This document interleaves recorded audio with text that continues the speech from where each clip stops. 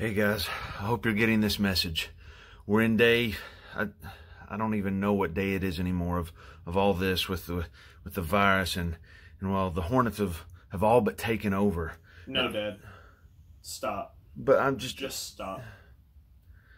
Okay, so maybe it's not as all bad as that, but things have been pretty bad lately. And I hope everybody's doing okay during all this. Me, on the other hand, as you can tell, I'm kind of in need of a haircut pretty bad. So I think that's what I'm going to be doing today. All right, so here we are, going to get my hair cut. So let's put the phone down so the work can get done, and we'll see what happens. See you in a minute.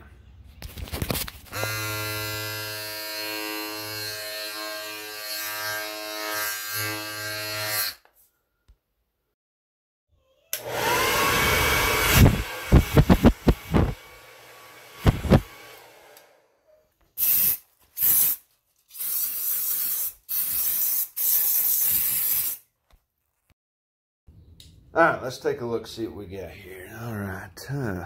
Oh, interesting beard trim. I'm sensing a Robert Downey Jr., Tony Stark kind of look. Yeah, that's all right, I guess. Now let's take a look at the hairdo. Oh, wow.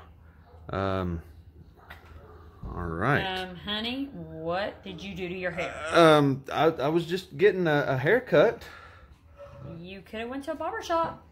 No, I couldn't. All the barbershops are closed because of the pandemic. If you'd look at the news every now and then, you would know barbershops are open. Say what? Yeah. So I could have went and got a different haircut? Yes, you could have. Oh, wow. Okay. Well, I guess there's a lesson to be learned here.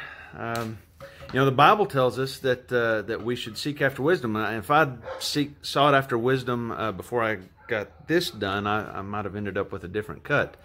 The Bible tells us, though, that we should listen to instruction and be wise. It also says that the mind of a smart person is ready to get knowledge, and a wise person listens to learn more.